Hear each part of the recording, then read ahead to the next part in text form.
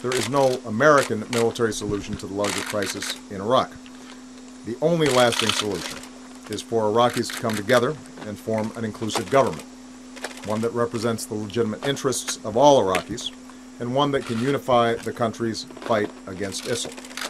Today, Iraq took a promising step forward in this critical effort. Meanwhile, I urge all Iraqi political leaders to work peacefully through the political process in the days ahead. Now, this new Iraqi leadership has a difficult task. It has to regain the confidence of its citizens by governing inclusively and by taking steps to demonstrate its resolve.